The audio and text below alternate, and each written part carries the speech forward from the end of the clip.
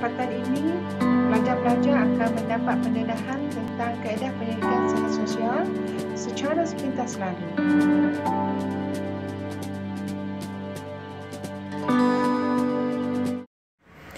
Melalui modul ini, pelajar-pelajar diharapkan dapat pertama menerangkan tentang skop Kaedah Penyelidikan Sains Sosial dan kedua mengaplikasikan aspek pengkonstruksian dan pengujian teori. Skop Kaedah Penyelidikan Sains Sosial. Kaedah penyelidikan atau research method adalah satu alat untuk pengumpulan data atau data collection, penjanaan data atau data generation dan juga penganalisaan data. Sains merujuk kepada ilmu, di mana tiga tonggak utamanya adalah logik, pemerhatian dan corak pemerhatian. Asas kaedah pendidikan sains sosial yang empirikal adalah teori saintifik, pengumpulan data tentang manusia dan analisis terhadap konteks sosial tersebut.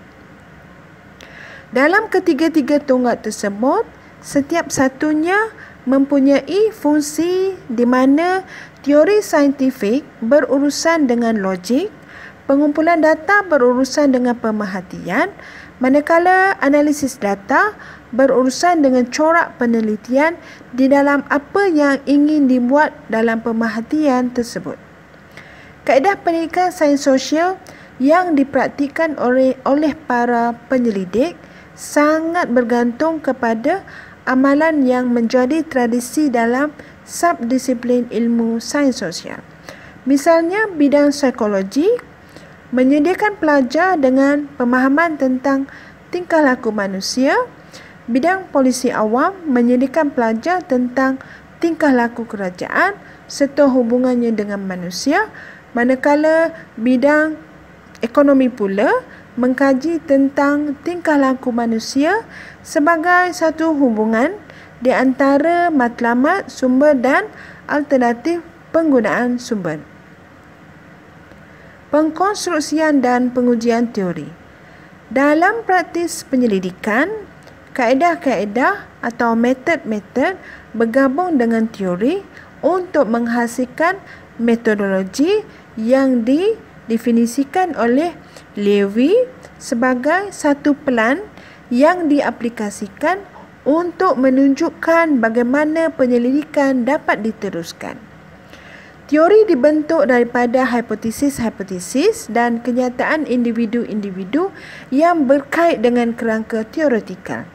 Ia adalah satu kerangka luas, mengandungi konsep-konsep serta idea-idea yang menjelaskan tentang sesuatu fenomena.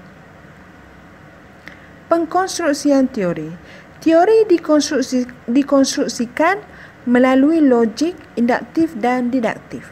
Perbezaan logik didaktif dan induktif adalah seperti berikut. Didaktif merujuk kepada proses penangkulan di mana berdasarkan kepada prinsip-prinsip yang umum.